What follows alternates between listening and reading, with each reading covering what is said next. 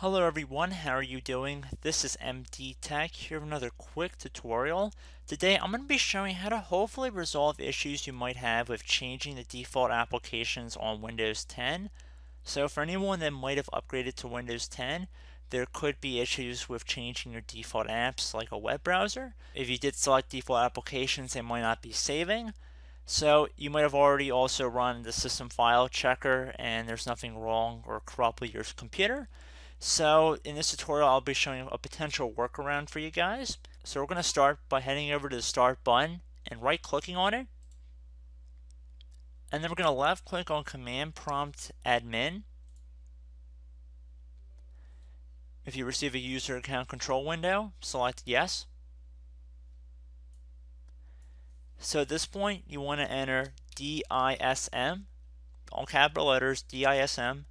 Then you want to do .exe space / online, and then another space / cleanup, one word, and then a little minus sign, image, another space / scan, so capital S, scan health.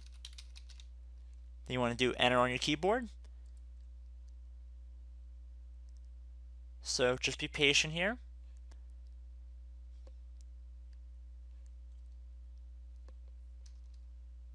This will take a little bit of time to run, so once this command is done executing, I will be right back.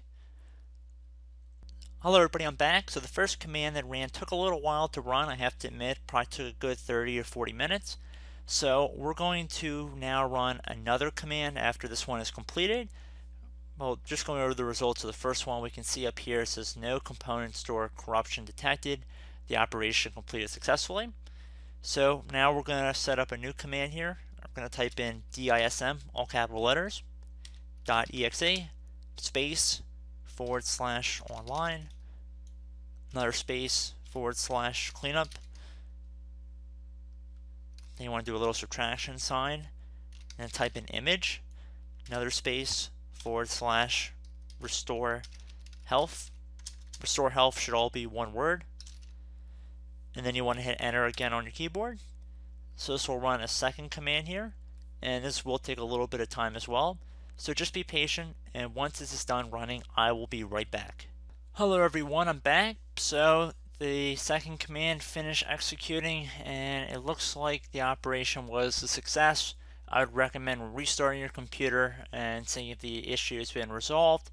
Please keep in mind this actually did take a while. I kind of lost track of time. I might have been actually making this video for a couple hours because I did step away for a while. So just keep that in mind, let it run, do its thing, and hopefully your problem will be resolved. So I hope this brief tutorial helped you guys out, and I will catch you in the next tutorial. Goodbye.